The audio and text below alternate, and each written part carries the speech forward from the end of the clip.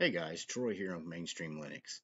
We're going to go over a distribution today called Ubuntu MATE. Some people call it Ubuntu MATE, but it's 20.10.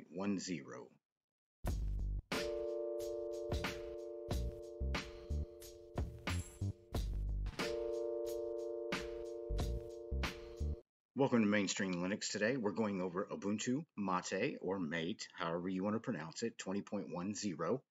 Um, just going to go over it here real quick. Quick look. I like the overall look right off the bat is good. I like the green. A lot of people don't like the green, but I do like the green. But I'm going to see what we got wallpaper wise. Let's see. Well, that's pretty nice. That's real nice. We'll just stick with that. But anyway, we're running on the Mate desktop environment. Um, you might be familiar with it. Linux Mint started with it a long time ago. Well, I guess a long time ago. When you're as old as I am, everything seems like a long time ago. But you got the two panels. You got show desktop down here if you've got something open. You can just minimize it down and show your desktop, or you can go to one of four different workspaces. That is nice. And then, of course, you've got your trash can down here, recycle bin, whatever you want to call it. Up here, you've got about this computer. Let's see what we got here. We're running 20.10 Ubuntu Mate, Linux kernel 5.8.0-25 generic. You're running Mate version or Mate version 1.24.1. I've got a whopping 2 gigabytes assigned to this virtual box, and processors an Intel Core i5 that I have 2 cores assigned to. And this, let me tell y'all something, it's been pretty snappy with just 2 cores running. Let's go over here and see what we've got over here. Accessories, you can make backups, character map, let's see, Ingrappa Archive Manager, Mate Calculator, Mate Font Viewer, Mate Search Tool, password and keys, of course. You can also engage Plank if you want and bring a dock into it. But yeah, I'll just quit that because I do like the fact that it's got both. It's reminiscent of the old Genome 2 feel or GNOME 2 feel. Pluma text editor, Redshift, that's to change the color temperature. Take screenshot. You can take a screenshot right there. Ubuntu Mate guide. That's nice to have around. If you've got questions, you can go over here and go to the guide, and it's built right into the operating system, which is definitely handy. You got your install where you can set up your printers, software, and updates. Let's open that up. That way you can assign your PPAs. You can go in and add authentication, additional drivers, developer options, or the live patch. Let's go back over. Software boutique must be the software manager. That's a different, or software store. That's definitely a different way. It's stock in the boutique. Let's go slowly here. Set to retrieve the latest software. But that accessories, you can go in accessory. Okay. Education. Guys, I kind of like the look of this. I really like the look of this. I think it's very professionally done. And then you can hide proprietary software.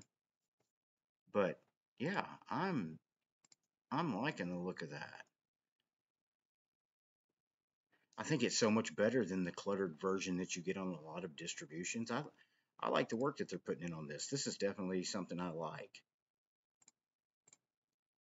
So if you're giving Ubuntu Mate a try, you definitely want to take a look at that. I like that. That was impressive. Software updater, users and groups, and the welcome screen. It's the same as the welcome screen on a lot of other distributions. It starts you right off with a hello, and then you can go in and it's got an introduction, your features, installation help, community chat room, install now, get involved, donate, desktop layout. You can go in and pick, I guess, dark light themes, Redmond, Cupertino. So I'm just going to stick with the familiar. Use these settings and close out. Graphics, you get out of the box document scanner. I have made image viewer, or Mate, Mate color selector, Shotwell. Internet, you get Firefox web browser and transmission. Office. You get Actual Document Viewer. You get Evolution out of the box, not Thunderbird out of the box for email. So that's definitely, you know, Thunderbird. I hear people talk about Thunderbird all the time. It is such a useful tool to have when you're using Linux and your emails, contacts, schedule, calendar, all of that.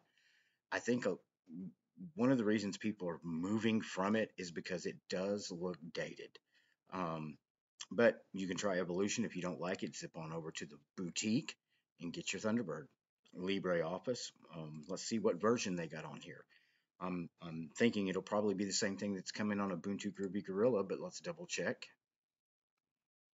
Okay, should be 7.0.2.2, and it is 7.0.2.2. So you get a nice updated version of LibreOffice. Let's go to preferences. You get additional drivers, additional network configuration, appearance, assistive technologies, Bluetooth adapters, Bluetooth manager, disks, displays, file management. Let's see, what do we got file management wise? Behavior, display. Okay, so you can go in and set up double click to open, single click to open. That's nice. All right. Keyboard, Mate tweak, main menu, network proxy, onboard settings, pop-up notifications, preferred applications, screensaver sound, startup applications. Definitely, I tell everybody on your startup applications, keep an eye on this, because as you start using your distribution more and you start using your operating system more, you'll see that gets other programs that sneak their way in there. You need to go in there and pull them out, especially if they don't need to be starting on startup. That way you can speed your system up and the boot time won't be as long. Celluloid is definitely to watch movies and videos, Rhythmbox, webcam, system tools. It's got the Kaja file system. Let's pull that up. And I honestly have not used Kaja that much. It's usually been Nautilus or Dolphin, but I may have to play around with this distribution a little bit and play around with that a little bit. Like I said, this is a quick look. It's not in depth. I may do a review on it at a later date. If I do, I'll go through this with a fine tooth comb and give you all my opinion. And if you have used the Kaja file system, drop down below in the comments. Tell me what you think about it. Firmware, Debian installer, GDebian installer. That's awesome. Gparted out of the box. Log and file viewer. Mate desk image mounter. That's awesome. You can create your own if you want to download a different version of Linux and go ahead and mount that image and burn it to a USB. You can. Control Center. Let's see what we got. Control Center. Install printer software boutique we've seen. So it's just a nice unified area where you can go and get everything you need right there in one place. Well, that is awesome. Well, just by the basic look of Mate or Mate, however you want to pronounce it, it gives you that feeling of the old GNOME 2, where you got the panels top and bottom. You got your workspaces, you got your trash can over there. Definitely, I seem to like it a little bit better than XFCE in overall looks, but like XFCE is meant for lightweight. Let's see what this is. I mean, Mate terminal. Let's see if it's got HTOP. Does not have HTOP installed. So let's go ahead and do system monitor. That would be one of the first thing I'd do is go and install HTOP on it. Okay, so at idle with system monitor open, you're sitting at 955 megabytes, which isn't bad. My KDE distro that I use on my daily machine at idle is running at about 500 to 600 megabytes. And XFCE that I looked at yesterday, and matter of fact, posted a video of this morning, was running at about the same. So I mean, you can run Mate at the same system resource memory-wise that you can run XFCE. So that's pretty impressive.